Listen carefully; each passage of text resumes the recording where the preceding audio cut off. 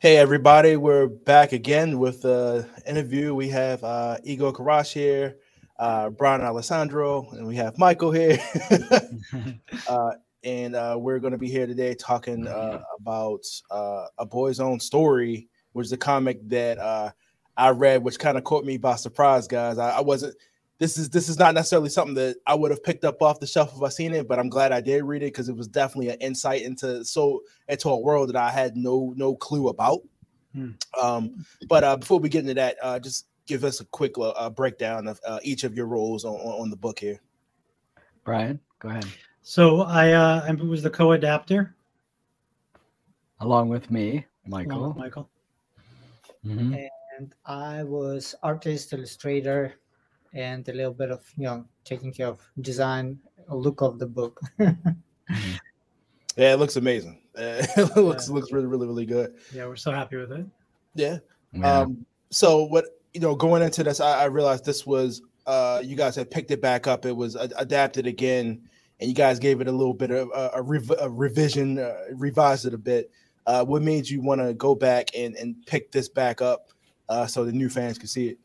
Started with Michael. Michael, do you want to get the ball rolling on that discussion? Well, the graphic novel is based on the novel 40 years ago called A Boy's Own Story, and I'm married to the author Edmund White, so it's called Edmund White's A Boy's Own Story: the graphic novel.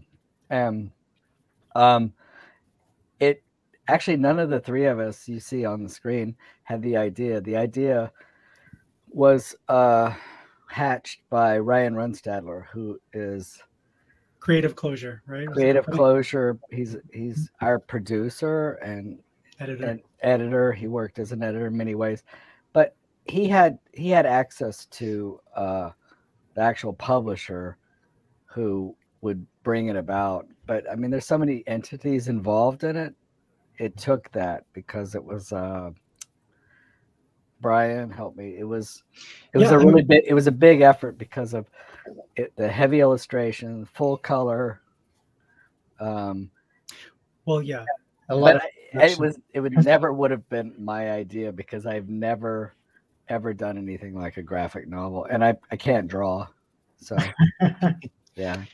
And it took us 5 years because the first whole year was just trying to get the rights from Penguin Random House to do it. Then the entire second year was lost because we went through 3 other illustrators who had been committed to the project, but for one reason or another left. But we already had the script. We already had the script, and then we met Igor in the summer of 2019, and I think it was our great fortune because he's such a brilliant artist. I think it worked out the way it worked out because we were meant to work with Igor. So I'm really grateful that those other artists didn't work out, Igor. Yeah, me too. Because I felt when I got familiar with script and original novel, definitely when we were able to kind of talk about it, I thought my one of the first thoughts were that this project needed somebody with a little more kind of conceptual skill and capabilities of making things probably a little bit deeper than normally in comic books things are developed. It's pretty serious novel, and the way script was established, it also has a lot of nuances, a lot of pain, a lot of love, a lot of things that pretty complex. And plus Brian and Michael, mostly Brian, as I learned, he came up with this idea of time lapses, and so a lot of things that made that script pretty complex. And I'm glad, and I love complex projects. So yeah, same. And your style evolved from the beginning when you originally conceived what it might look like, Igor. Yeah, it was a little bit of evolution. Nothing comes from nothing. So I started pretty close to what my thinking was, but still it was a little bit more in a, taking some things from popular culture, because, I never done actually truly like large graphic novel. I've done some, smaller projects, but never I've done a lot of illustrated books, classics and modern literature, but never graphic novel where the whole narrative comes out as graphics or basically illustration. Right. So that was a challenge for me, but that's kind of I'm pretty happy with final look and how it came out with all the production and a lot of things that I learned from many different points of view, about gay community and culture and all the this kind of drama. And that's right. Not to cut you off, Igor, but for people who don't know, Michael and I are gay.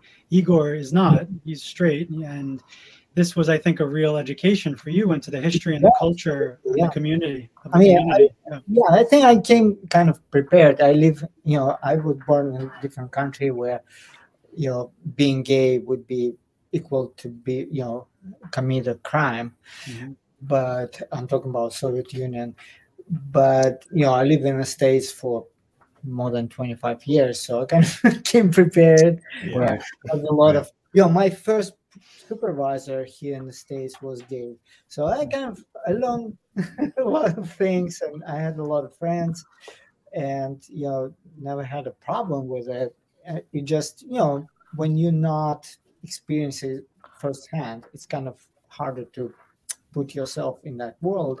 But this book definitely put me into that deeper kind of senses. Talking about the story of the book, like I said, I'm able to get a chance to read it before it hit shelves and everything like that. And like I said, this normally wouldn't be like, if I'm in a comic book shop, I'm like, this probably wouldn't be something that I grab, because I'm comics, I'm that Marvel, DC, I don't superheroes, right. I don't typically veer off until like your normal third party or your independent. But this has definitely opened up my mind a little bit more into what else comics could possibly do and the stories that it can tell. And I wasn't necessarily prepared to get into the world of what it's like to kind of explore your sexuality and like what it is to be gay and still trying to figure that out and like throughout your life. And as I'm reading this, I could definitely tell that there was a lot of personal experience in this book. And the humanizing of the character, like he's still trying to figure it out as he goes along and figure out examples from other people. But I guess, as this, like you said, this was already like a story that was already written. What were like some of the examples or like real life stories that were used for this story? Michael, can I just say one thing real fast before you start? Sure. Just as a context.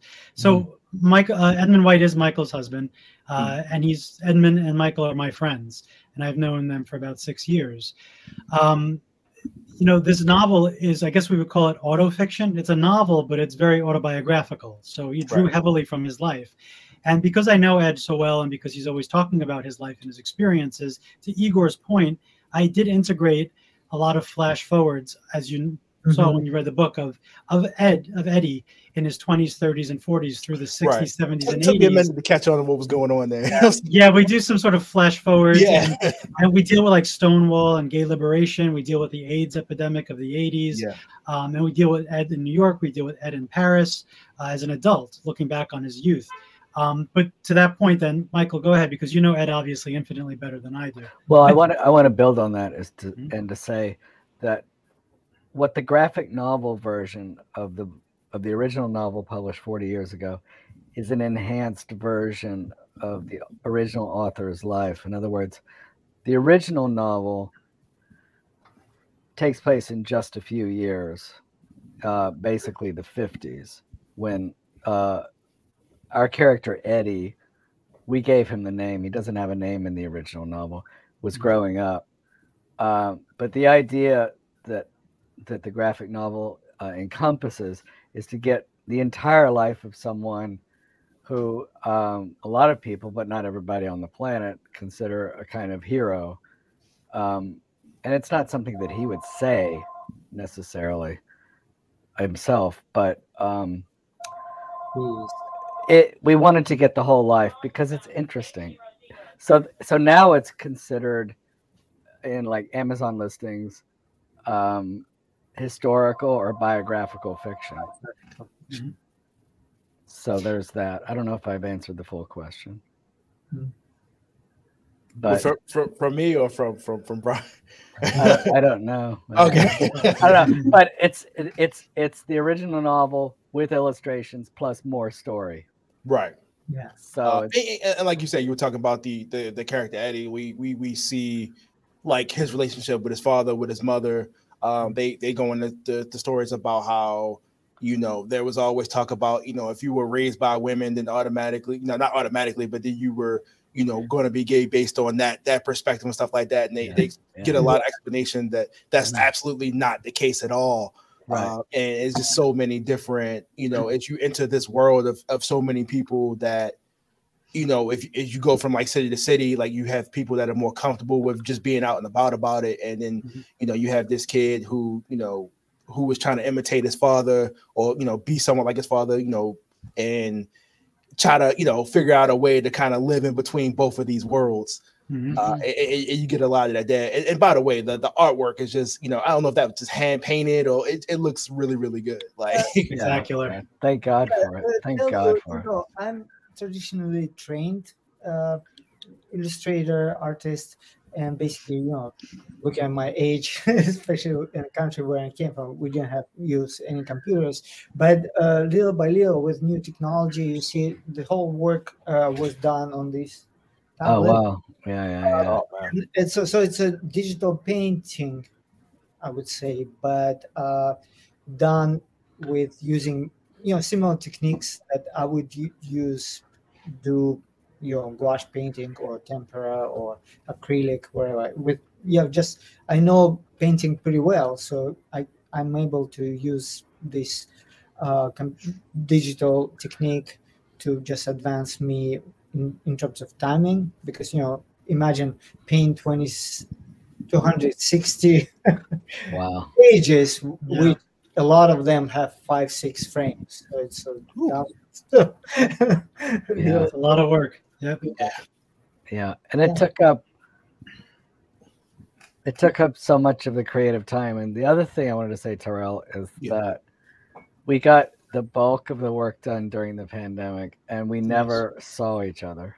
We never saw one another. We did it all virtually. It was a collaboration that we didn't always talk to Igor because he was off finishing other things.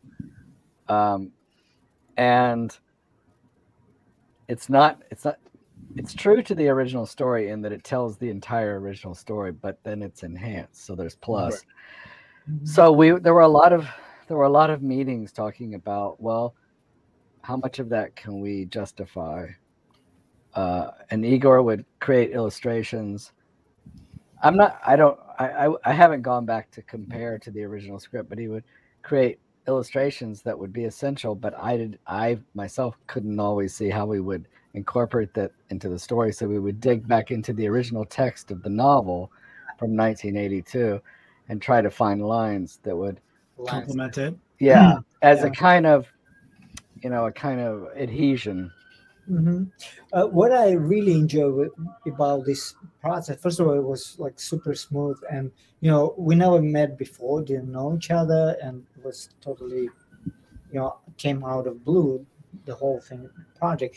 I was really kind of, you know, consider it my lucky moment to meet such a great creative people, first of all, and plus, you know, much trust and kind of energy synergy that they invest in me. So it was really amazing process, creative, and also, you know, I also enjoy the part that they gave me a little more creative freedom, kind of invest my time and thinking into not in a script, but how to make it, you know, most effective. And sometimes, you know, I kind of like surreal, and actually script has some surreal kind of elements in it.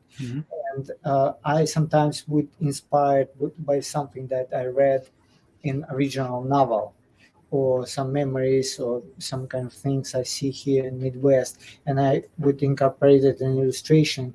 And both Ryan and Michael, they were, oh yeah, this is perfect. I would always be surprised how easy it was to, let them kind of figure out how to include something that came in my mind to some kind of fruition.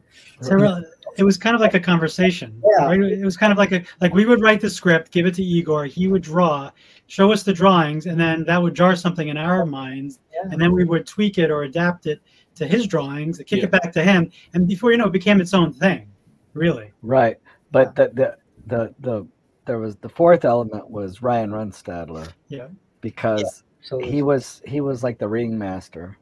We weren't usually in communication with Igor under pain of penalty. Ryan was the one who was in communication. He was the air traffic controller. Yeah. And was absolutely. And it was probably best that way, because I think we might have gotten confused one another. Mm-hmm. The process might have been even slower. It was 2 years ago when we were thinking, is it going to be out by Christmas? This was 2 years ago. Not going to be out by Christmas. It's going to be in time for Comic-Con 1926. No, it's not. Why is now the perfect time that you guys want to release it? Like I said, after for so long, and you've been working on this for so long. Why is now the time for it? We just got it done, but we just finished it in June, so we had no choice. But also, but the timing is fortuitous because this is the 40th anniversary this year of the original book, so it kind of worked out. Right, right. Actually, there's a lot of harmonic convergence going on there that was not really foreseen. I guess I love it when it works out like that. I saw, of course, I always read the forward on books and stuff like that. And one of the things you guys mentioned is it's going to be a lot of sex in the book. Right? Yeah. It definitely delivers, very detailed and the artwork there, Igor. Yeah, we didn't shy away from those elements. Yeah. What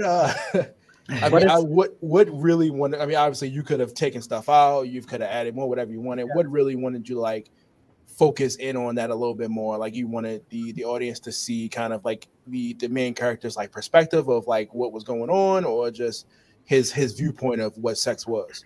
For me, it was both psychological and also political. Psychological because I wanted to capture the phenomenology of this young man experiencing lust and love for the first time. Right. Political because we see so many movies and books and art pieces that depict, budding, first time, adolescent love and sex that's straight, but somehow we don't usually see it when it's dealing with two gay characters. I feel like the filmmakers or the writers tend to shy away from it for fear that it's going to offend somebody. But as a gay person, I find nothing offensive about that. Yeah. So I wanted to just show it as it really is, or was for this character.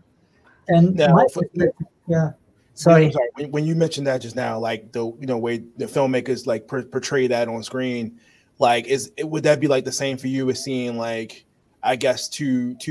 heterosexual people on screen? Is it that same effect for you?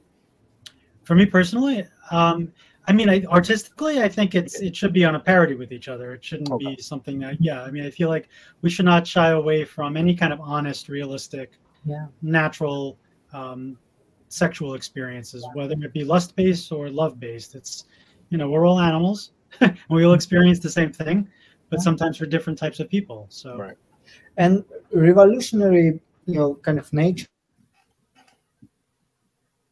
Oh, you froze, Igor. Yeah, a little bit. The weather system is moving through Missouri. Yes. Original novels had this kind of brutality and honesty about adolescents, personal sexual life, and basically story built around this. And the great thing about it's not becoming pornography, but it's really where it needed for the story. And my take on this, because in the beginning when I was just introduced to the project, and Ryan told me, Igor, this book has a lot of sexual openness and scenes and blah, blah, blah. And I told them, like, if there's story, I don't really have a problem. Right. I only think that I don't want to publish, some kind of, something that the only purpose to be some kind of, just Titillation. sex relation. But then I, read the book and I felt like, yeah, all this scenery needs to be in the book because it's part of the story. Again, I just want to emphasize that even though the sex can be explicitly described or suggested in the original novel doesn't have visuals, and we have visuals, and that's why it's called a graphic novel. Yeah.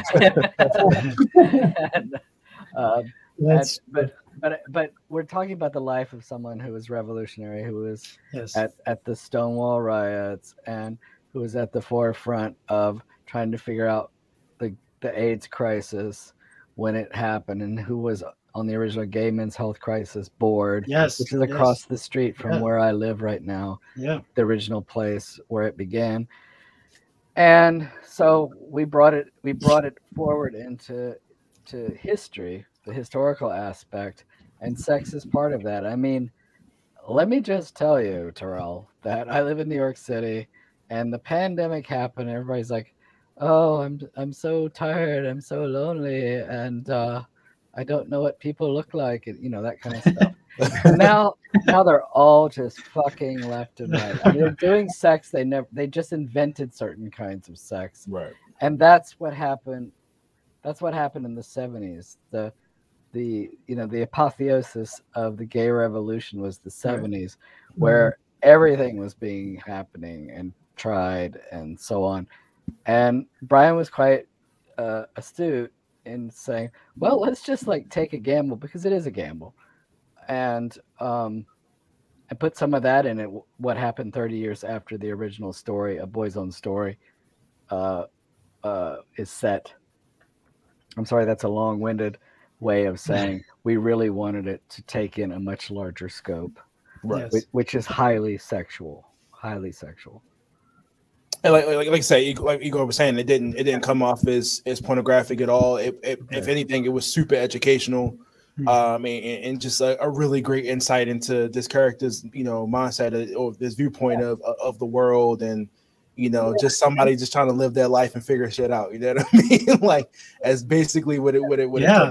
We That's were basic. looking for ways to do it not like extremely realistic and anatomical, but with support of certain aesthetics and certain realism, but without getting into kind of gratuitous. It's never gratuitous, right? Yeah, that's what it is. Was it any blowback from your publisher? Like, nah, we not doing that. Like, no, they were really supportive, really brave and supportive. I can tell you one only thing I have to change is cover, because yes, on our original, genitals. Yeah, it was, you see where that guy is painting with a roll of glue or whatever, putting this advertising board on. There was a little penis. Boys, so they had to paint over it. And then basically cover was ready, but then publishers came with what we find with everything what's inside, but on your cover you have to come up with some kind of way to cover that part. And I thought that was clever, Igor, having the painter, the billboard painter painting over him. That's sticking out and suggestive. And the book is wrapped in plastic. Yeah, and it's wrapped in plastic, so it's not like they could pick it up and start thumbing through it. Oh, okay. But we do, all that said, we really do secretly hope that we get banned and burned, because it's really good for sales. It's, as you know, it's been helping the graphic novel industry tremendously. Will people in Texas see this? Well, this is the internet, so people all over the world will see it. I have a lot of relatives in Texas, and I'll send it. Brian, I'm really glad that you cleared up that whole time thing, because as I was reading the book, and I'm like, who the hell is this guy just in the background of every scene? And it took me a second to figure out, okay, this is like the future version of him, like looking at himself. I'm like, okay, maybe it's just like some guy that just been around him. So, but you're used to that now, Terrell, because all TV is about time travel now. Oh, that's true. But no, but what's I want to say one thing is, you know, Ed wrote a very famous biography about Marcel Proust, and I wanted to kind of put that in as a nod to the sort of Proustian exploration of the past, where you have the adult version of a character literally walking through scenes and inhabiting space with his younger self, watching his memories unfold. And at first it's a little jarring and surreal and weird, but eventually you get it. And I think that's the gamble part, is, you know, we're taking a creative risk with people understanding what we're trying to do. And I think by the end, you certainly do get it. They might struggle in the beginning, but it eventually, you know, becomes clear. Brian by trade is a psychologist. So he taught psychology in Arizona at Pima College. And I think from the beginning, when Brian and I first met almost 6 years ago, we like to talk in terms of psychology. We're not really highly political people, I don't think. I think Igor is more political than we are. Igor is now known. Paying attention to certain aspects, war in Ukraine, Russia, but not so much. I believe in America, and kind of I'm somewhere in between. Not so much on the right or not so much on the left. Right. But we're happy. So do we. That's why we wrote this. We believe in America. Well, yeah, and I also, you know, coming at it from the perspective of a psychologist and a storyteller, I just wanted to tell a really deep, complex, honest story about a person and about a society. And I think we all really did accomplish that. And the society that's depicted, the 50s in the Midwest, so resembles in many ways what's happening now, except now people are dumber. I mean, just fucking dumb as shit. That's true. It's dumber than a box of rocks. I mean, they do dumb. They used to go to the library. Regression. Yeah, we're not reading so much anymore, which is painful. And we're regressing, yes. I guess my last question here, and we wrap it up. But what is your guys' expectation for, like I said, new readers to get out of this? What do you want this to? I guess, I mean, like I said, it's already an established story, but what do you want with your revised work on it to say to a new audience? Whatever you are, don't be ashamed of yourself. Yes. Yeah. And also, we're hoping also that it brings a new generation of readers to Edmund White's work. He has 30 books. He's been writing for 50 years. He's a tremendous author. And, he deserves a larger audience.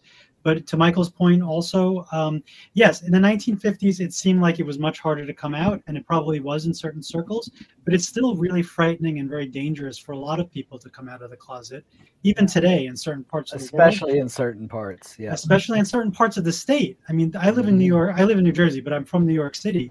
New York City is very progressive, but there are parts of New York State, or even the outer boroughs, that are terrifying and very dangerous because there's a lot of bigots. So we can't take anything for granted. It might seem easier because the news is making it seem like it's easier, but I don't think that's the reality for a lot of people around. I'm from the South, and my drag name is Trailer Swift. Yeah.